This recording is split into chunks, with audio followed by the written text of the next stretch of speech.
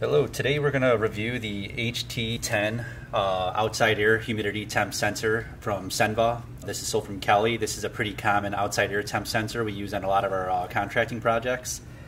So to review the wiring that's inside of here, we want to go over the red wire, which is your power, which is this top terminal right here. And then we have this common right here. There's a lot of times where the electrician will only pull 4 different wires. In order to make this work properly, you need to take the jumper from the common here to the common of the temp sensor, so that way the controller is grounded and it'll get proper power for the 4 to 20 milliamp signal.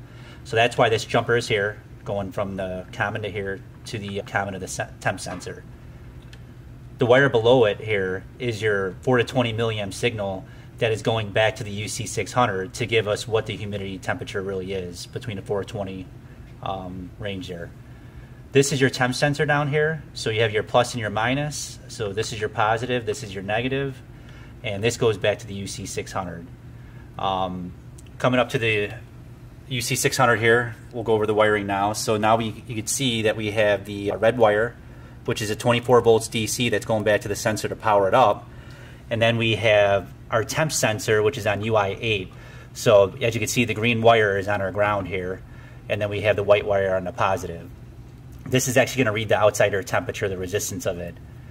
I have the humidity sensor going to UI6, and that's on the positive right here. And that is going to be sending the 4 to 20 mil.